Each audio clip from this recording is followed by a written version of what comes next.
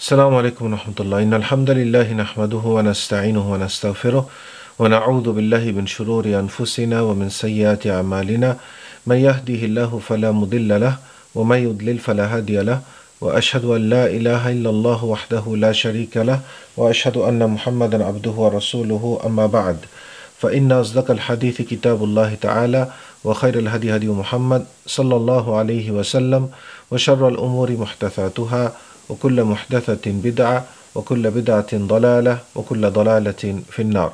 My dear little children, tonight is the night of the 9th of Jumada al-awwal, 1443 years after the hijrah or the migration of our beloved Prophet ﷺ, which coincides with the 13th of December 2021. And today I welcome you back to our series of kindness to creation, and we are going to talk about the animal kingdoms or the nations in the animal kingdom. The nations or the ummah in the animal kingdom. Allah subhanahu wa ta'ala refers to these to these nations in Surah Al-An'am, verse number 38. وَمَا مِن دَابَّةٍ فِي الْأَرْضِ وَلَا طَائِرٍ يَطِيرُ بِجَنَاحَيْهِ إِلَّا أُمَمٌ أَمْثَالُكُمْ مَا فَرَّطْنَا فِي الْكِتَابِ مِنْ شَيْءٍ ثُمَّ إِلَى رَبِّهِمْ يُحْشَرُونَ. The translation of which is, there is not a moving creature on the earth, nor a bird that flies with its two wings, but are communities like you. They are nations like you. Like who? Like the human being. Allah is talking to us, the men and the jinn. مَا فَرَّطْنَا فِي الْكِتَابِ مِنْ شَيْءٍ. We have not neglected anything in the book.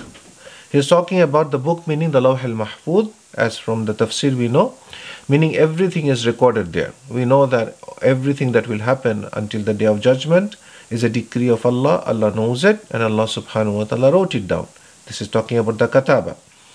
ثُمَّ إِلَى رَبِّهِمْ يُحْشَرُونَ. And then they will be raised back or gathered to their Lord subhanahu wa ta'ala, and this is referring to the day of judgment. And this verse is a proof that all the animals, the birds and the beasts, all the animals, they will be raised on the day of judgment as the raising of the men and the jinn will happen.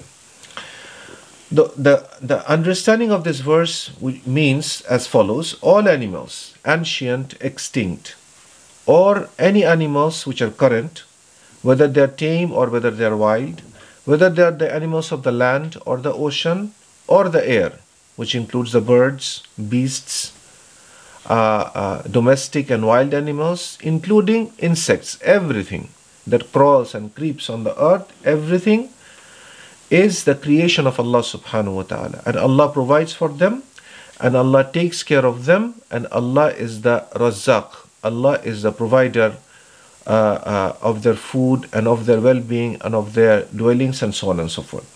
And everything that they are given, these animals, it's a decree of Allah, like the way Allah decreed everything for us, the human being and the jinn too.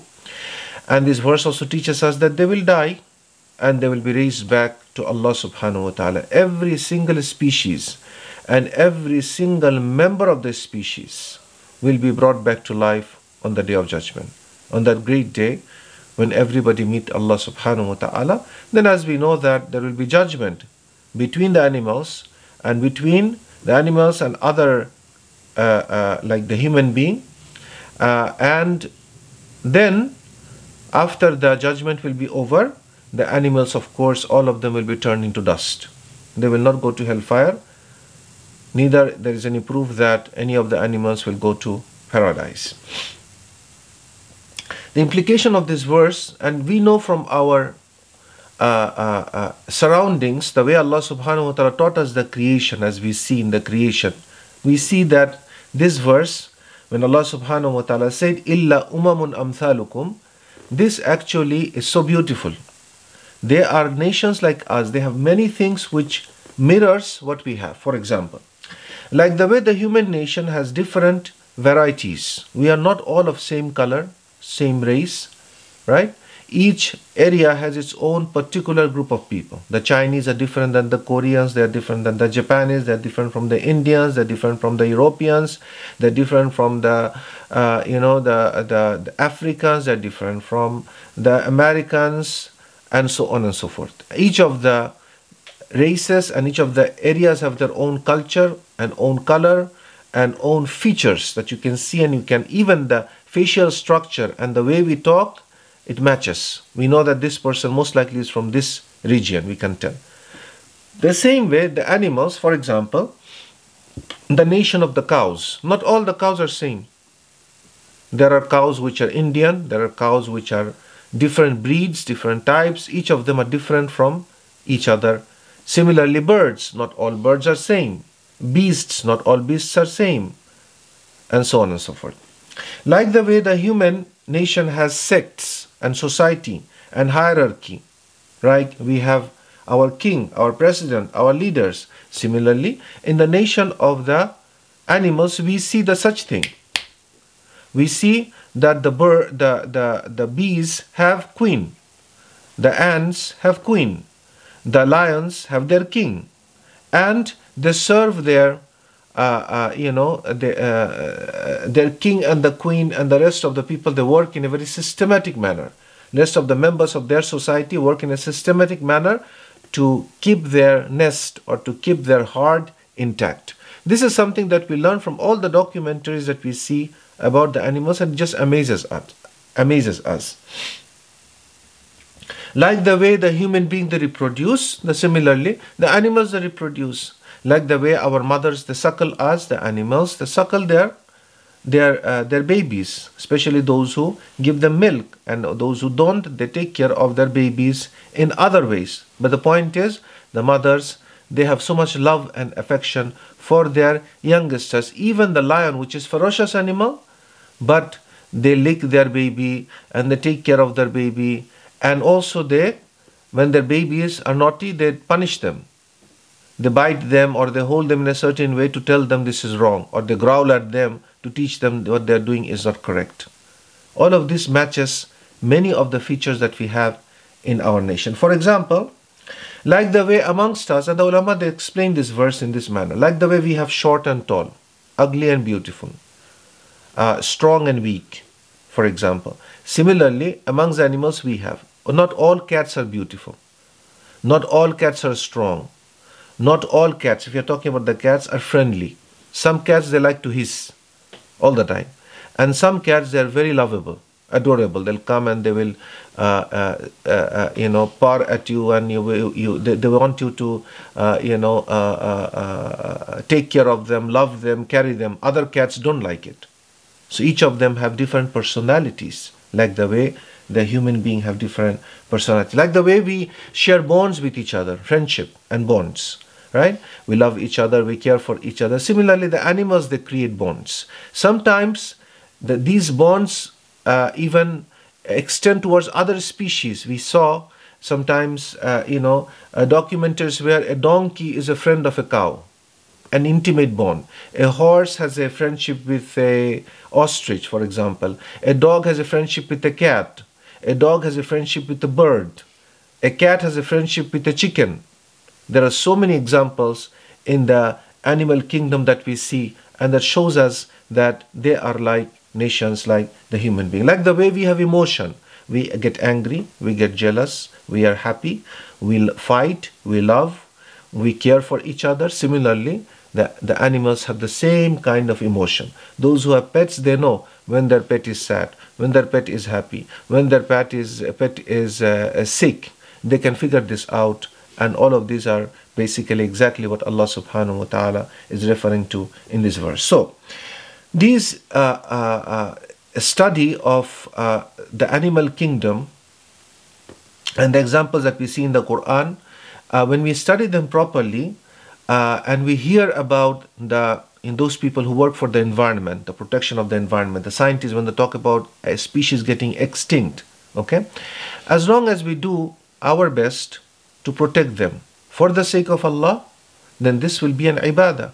So we understand that when there is a group of animals or birds that, or a certain kind of species that is being affected by our action. For example, there's a lot of talk about plastic pollution, not to throw garbages here and there, and all of these are Islamic concepts. Even in the Sunnah, as we will in this series, as we will hear, a lot of the things that those people who stand up for the rights of the animals, they do, they're ingrained in the teaching of Islam. However, we do not go into extreme, as some people they do. So we do not go into extreme in supporting the rights of the animal, forgetting the right of Allah. That is not allowed. And that's why this study, or this caring for the animals and the nature and the environment, it must be done with the teaching of the Quran and the Sunnah, and after consulting our scholars. Most of the things are something good that we can do, like plant a tree, don't just cut trees, don't just use toxic materials. Nowadays, when people gardening, you go to the markets, you have all sorts of products they're selling. They're telling you you can boost your harvest by using this product. Before you use those products, make sure they are good and safe for the environment. Because if you put those products, some of these are chemicals which destroys the soil, and also it destroys the habitats of the good bugs, including the bees, which the scientists are talking about a lot nowadays. The bees are getting extinct. And this is a sign that we are using a lot of pollutants and harming the nature. This kind of discussion, when we hear from the scientists, these are beneficial. And what we can do is we can transfer this into ibadah. How? That we do not use these products, not just for the environment, but for the sake of Allah. And that's when this will be in ibadah. Now, how much impact we are going to make, that we do not know. But at least from our end, whatever we do individually, this will inshallah at one point will communally make an effect. And even if that does not, to Allah subhanahu wa ta'ala, this will be incredible. From Him we will receive incredible amount of rewards for saving the lives of these nations which Allah created, and as for us to see as a sign of His generosity and of His great kingdom and of His greatness subhanahu wa ta'ala. In many countries, for example, we see the people that treat the dogs and the cats in a very harsh way. There is no reason, but they are just walking and they're kicking the dog or hitting that with a stick or a stone, and that is being copied by little kids because they see the elders doing that in the street. So they treat the cats and dogs as if they are nothing, and this is absolutely wrong. For example, in many countries, they treat the animals as a target shooting. For example, in many countries, they use the animals to do dangerous sports. We have spoken about this in some of our classes. All of this is Islamically forbidden. There are certain things that we can do with the animals for games and for races and so on and so forth, but making sure that they are fed and they are taken care of properly, inshallah. Let's look at some of the verses in the Quran which will make us understand what we are talking about, the nations of the animals. Allah subhanahu wa ta'ala says, for example, in Surah Ash-Shura, Fatiru samawati wal ard, the creator of the heavens and the earth, referring to Allah, Ja'ala lakum min anfusikum azwaja. He has made for you spouses from amongst yourselves. So Allah is talking about us, how Allah created spouses for us. Wa min al-an'ami, and look how Allah subhanahu wa ta'ala connects the animal kingdom with us. Wa min al-an'ami azwaja, and also from the animals, Allah has created their spouse, their mate. يَذْرَأُكُمْ فِيهِ لَيْسَ كَمِثْلِهِ شَيْءٌ وَهُوَ السَّمِيعُ الْبَصِيرُ. So that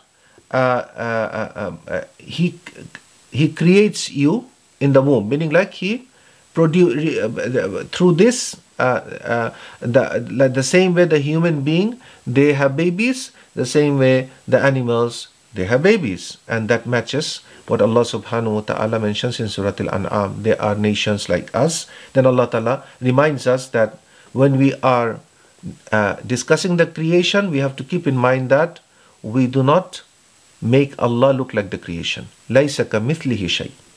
Okay, that's why a Muslim never thinks about Allah like a creation or imagines Allah like a creation. And that stops a Muslim to draw pictures of God, to make idols and dolls, and then think that this is their Allah.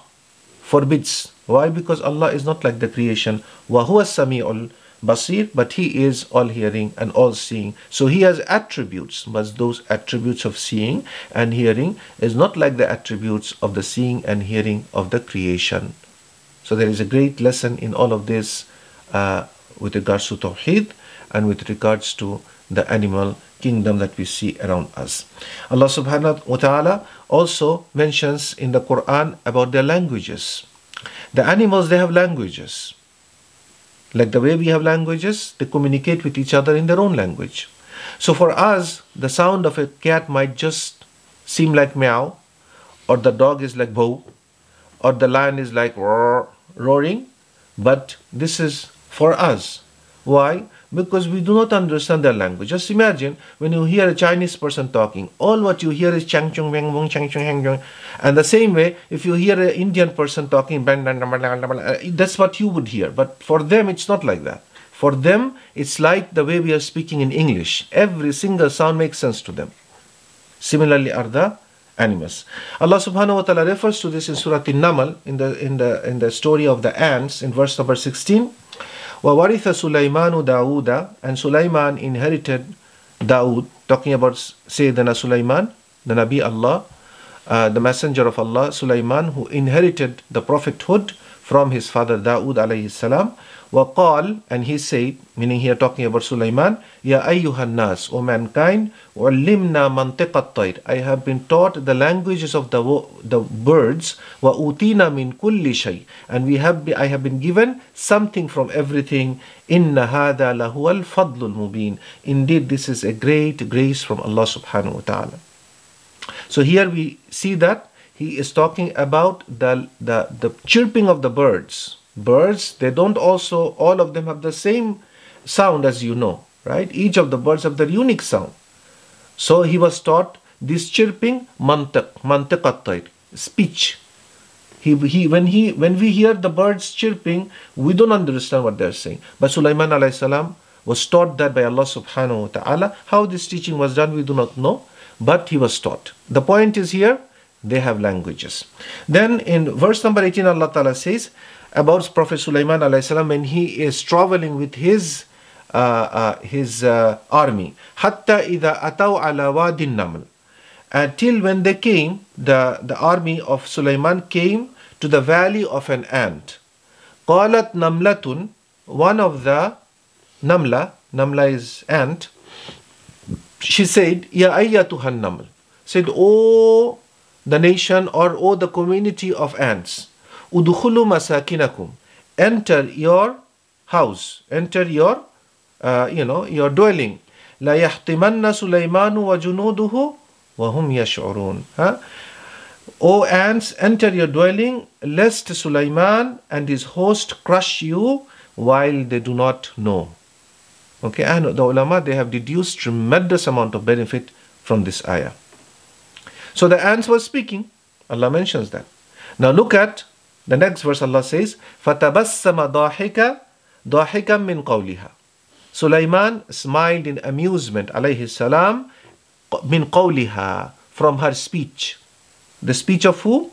The speech of the ant. Now how did Prophet Sulaiman hear this, or how this speech was communicated to Prophet Sulaiman? That Allah Ta'ala doesn't mention.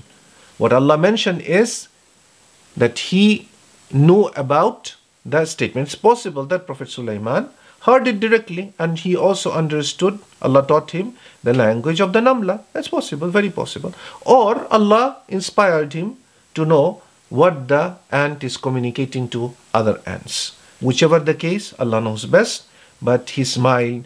And this amazing features that was given to the kingdom of Prophet Sulaiman did not make him arrogant. Rather, when he heard this and he smiled, he thanked Allah subhanahu wa ta'ala. Allah subhanahu wa ta'ala says what he said. He said, okay, let's not discuss that right now. Let's move on to the next.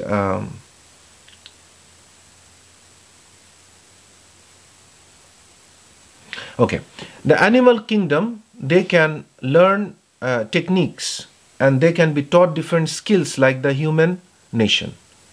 like the human nation. For example, we know that certain animals can be taught to hunt, to race, to play, to carry messages, like the pigeons. They were used in the old days. Even today maybe they use it for sending messages.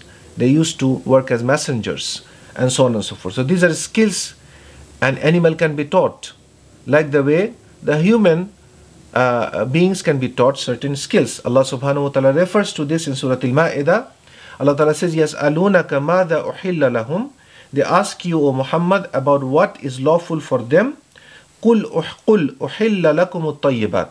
Say to them, O Muhammad, that Allah has made the good things, طيبات, the good things halal for them. And here is the shahid. وَمَا عَلَّمْتُم مِّنَ الْجَوَارِحِ مُكَلِّبِينَ تُعَلِّمُونَهُنَّ مِمَّا عَلَّمَكُمُ اللَّهُ. And those beasts and birds of prey which you have trained as hounds, meaning like to go and catch your prey, training and teaching them in the manner as directed to you by Allah. So what is this training? First of all, these animals have to be trained to go when we release them. If we don't release them, they are not supposed to go. So we say Bismillah, we release them, and they are supposed to go, and they are supposed to catch the prey for us and not eat from that. If they eat from it, we are not supposed to eat it, because maybe he caught it for himself. So these are the training Allah subhanahu wa ta'ala is teaching, Allah ta'ala is referring to in the Quran, the birds and the beasts which we use to catch our prey. Also Allah subhanahu wa ta'ala mentions in the Quran about how in the kingdom of Sulaiman alayhi salam the birds were trained. For example, we know the specific story of Hudhud, the bird who was trained to bring him news. Okay, and then Allah subhanahu wa ta'ala mentions in Surah An-Naml, in verse number 17, about the birds being part of the army of Sayyidina Sulaiman alayhi salam. Allah ta'ala says, وَحُشِرَ سُلَيْمَانَ جُنُودُهُ مِنَ الْجِنِّ وَالْإِنسِ وَالطَّيْرِ فَهُمْ يُوزَعُونَ. And there were gathered before Sulaiman his hosts or his army of jinn and men and birds, and they all were set in battle order. So they were ranked. So these birds were taught to fight in the ranks of the army of Sayyidina Nabina Nabi Allah subhanahu wa ta'ala Sulaiman sallallahu alayhi wa alihi wasallam. Like we have mentioned, my brothers and sisters, that animals have emotions, mercy and love, and this is referred to in one of the most beautiful hadith in the books of the hadith, and I'm gonna mention to you the different version in Sahih Muslim. Okay, and this hadith is narrated by two great Sahabi, Abu Hurairah radiallahu anhu and Salman al-Farisi radiallahu anhum wardahum, that the Prophet said, جَعَلَ اللَّهُ الرَّحْمَةَ مِئَةَ جُزْءٍ. Allah subhanahu wa ta'ala created mercy in 100 parts. Okay? فَأَمْسَكَ عِنْدَهُ تِسْعَةً وَتِسْعِينَ. And he kept with him 99 parts of it. وَأَنزَلَ فِي الْأَرْضِ جُزْءًا وَاحِدًا. And he revealed, sent down, bestowed upon the earth only one part. In another narration, وَوَضَعَ وَاحِدًا بَيْنَ خَلْقِهِ. And he spread only one part between his creation. وَخَبَأَ عِنْدَهُ مِئَةَ إِلَّا وَاحِدًا. And he kept with him 100 minus 1, which is 99 parts. Then the Prophet ﷺ said, فَمِنْ ذَلِكَ الْجُزْءِ. And from this one part of the mercy that is spread in the whole earth, تَتَرَاحَمُ الْخَلَائِقُ حَتَّى تَرْفَعَ الدَّابَّةُ حَافِرَهَا عَنْ وَلَدِهَا خَشْيَةَ أَنْ تُصِيبَهُ. And it is because of this one part of the mercy, there is mutual love amongst the creation, so much that when the animal, it lifts its hoof, and the baby comes under the four legs of the mom, she keeps it up. She does not put it down, because she fears that if she puts it down, it's going to hurt her baby, who is trying to drink her milk or maybe seeking protection under her body. This is from the mercy of Allah. In another version, Allah Ta'ala says, Inna lillahi mi'ata rahmatin anzala minha rahmatan wahida bayna al-jinni wal-insi wal-bahaimi wal-hawam. Allah has 100 mercy for, there are 100 parts of mercy for Allah, and He has sent down only one of the parts for the jinn, for the human, for the bahaim, for the beast, and also for the insects. Okay, فَبِهَا يَتَعَاطَفُونَ, and with this one part of the mercy, they show love for one another. وَبِهَا يَتَرَاحَمُونَ, and with this one part, they show mercy for each other. وَبِهَا تَعْطِفُ الْوَحْشُ عَلَى وَلَدِهَا, and with this one part, the beast takes care or shows affection to its creation, to its youngster. In another version, Allah Ta'ala, the Prophet said, كُلُّ رَحْمَةٍ طِبَاقَ مَا بَيْنَ السَّمَاءِ وَالْأَرْضِ. Each part of the mercy, the extent of which will encompass everything between the heavens and the earth. This is how humongous one of the part of the rahmah of Allah subhanahu wa ta'ala is. فَجَعَلَ مِنْهَا فِي الْأَرْضِ رَحْمَةً فَبِهَا تَعْطِفُ الْوَالِدَةُ عَلَى وَلَدِهَا. And one part of it is sent on the earth, and with this, the parent, they show mercy to the baby. وَالْوَحْشُ وَالطَّيْرُ, and the beast and the birds, بَعْدُهَا عَلَى بَعْض, they show affection and care for each other. فَإِذَا كَانَ يَوْمُ الْقِيَامَةِ أَكْمَلَهَا بِهَذِهِ الرَّحْمَةِ. And on the day of judgment, Allah will complete His mercy, or fulfill that 99 parts He kept with Him. He will bestow upon the creation to save the creation from the punishment of the hellfire. So, wretched are those people who will not be able to be protected and saved from the hellfire. After these humongous parts of mercy, Allah will spread on the day of judgment to save the creation, or those who are responsible, the men and the jinn, from the punishment of the hell. These are why Allah subhanahu wa ta'ala refers to in Surah Al-An'am for them to be like a nation, like nations like us. One of the greatest ID card for the nations of the animals they are the slaves of Allah. All of them. And they glorify Allah. And they know their prayer. And they recognize the oneness of Allah subhanahu wa ta'ala. This is specific subject we are going to discuss in our next session, but let me finish this small talk, if you want to call it small, with the verse of Surah An-Nur, verse number 41. Allah says, Alam tara anna Allah yusabbihu lahu man fis samawati wal ard.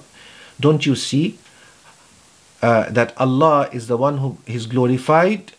He is the one who is glorified by everything that is in the heavens and the earth. When Allah Ta'ala says everything, everything means all the animals and even all the inanimate objects, like this table, this stuff, everything, the stones, the water, everything glorifies Allah subhanahu wa ta'ala. وَالطَّيْرُ صَافَّاتٍ, and the birds, they spread their wings in the sky. كُلٌّ قَدْ عَلِمَ صَلَاتُهُ, all of them, they know their salah. So they have their prayer. Talking about the birds and the beasts and all sorts of animals. وَتَسْبِيحَهُ, and they also know their tasbih, glorification. وَاللَّهُ عَلِيمٌ بِمَا يَفْعَلُونَ, and Allah is all aware of what they do. So all of this happens by the command and the permission and the decree of Allah subhanahu wa ta'ala. So we understand from this is that these animals, they are a believer in Allah. They believe in the tawheed of Allah subhanahu wa ta'ala. They recognize Allah, they glorify Allah, and they pray to Allah. However, we do not understand their tasbih. Allah has taught them, and Allah knows how they make the tasbih. Subhanakallahumma bihamdik, ashhadu an la ilaha illa anta astaghfiruka wa atubu ilayk. Wassalamu alaikum wa rahmatullahi wa barakatuh.